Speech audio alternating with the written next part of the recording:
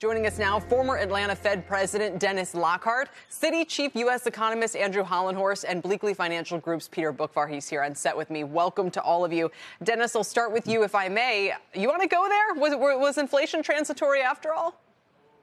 Yeah, maybe it's time to rehabilitate the word transitory after a couple of years.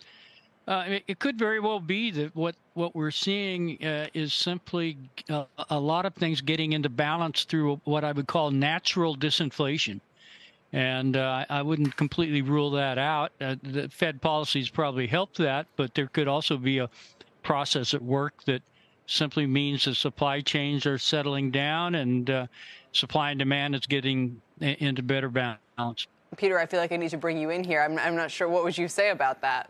Well, there's never anything transitory about services inflation. It's always persistently higher, about 3% a year.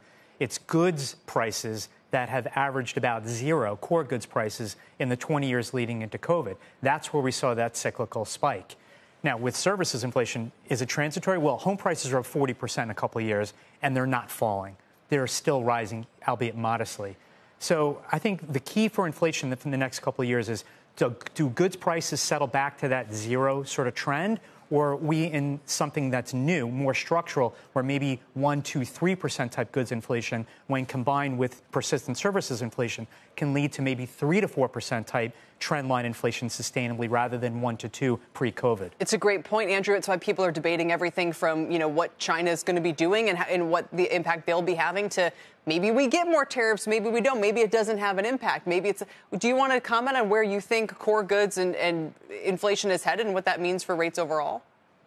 Yeah, I think the idea of transitory is probably most clearly a goods sector issue, where we had things like used car prices that came up a lot. They've come back down again. I think what the Fed needs to be careful about here is taking too much credit for the slowing that we've seen in goods inflation. That really was this kind of special pandemic supply chain affected period. And that has proved to be, in a way, in much longer terms than anyone expected, transitory. But where you're not getting transitory inflation is in services. I would agree with Peter, not only in shelter prices, where we have, if you look at the last 3 existing home sales numbers, prices moving up at double-digit annualized month-on-month rates. That's not going to be consistent with 2% inflation. And then, right, on core goods inflation, that's where we do have some structural changes in the economy, which means that we're not going to have the kind of downward pressure that we used to. So structurally, you could have stronger goods prices. Cyclically, you have stronger shelter prices. And then you have wage growth. Wage growth is still running too fast to be consistent with 2% inflation.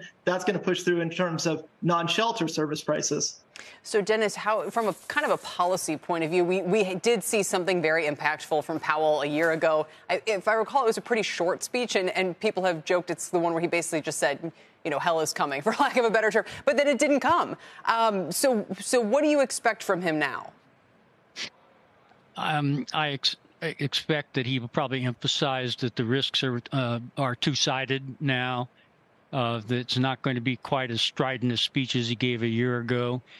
I don't expect him to introduce anything particularly novel in this speech. I think he'll reinforce messages that we've all heard before in the press conferences, particularly.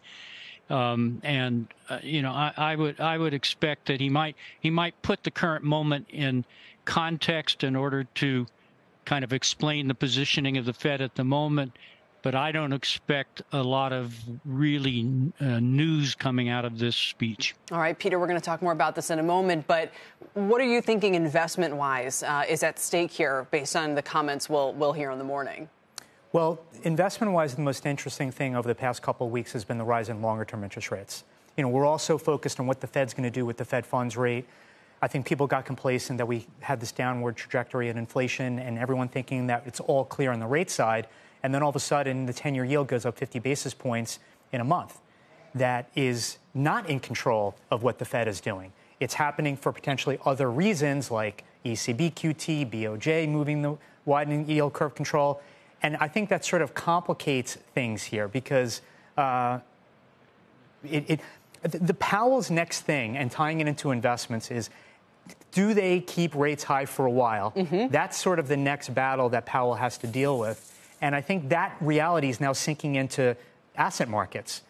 20 times earnings? Well, if the Fed funds rate's going to stay high for a while, do I really want to pay that? Right. And now we're seeing all the retail earnings that are pointing to a softening consumer and what that means. So I think this rally in the markets deservingly is getting tested right now.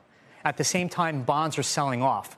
So you're sort of in that 2022 situation where maybe we're on the cusp of an equity sell-off. At the same time, bonds are selling off. Therefore, there's nowhere to hide other than short-term treasuries.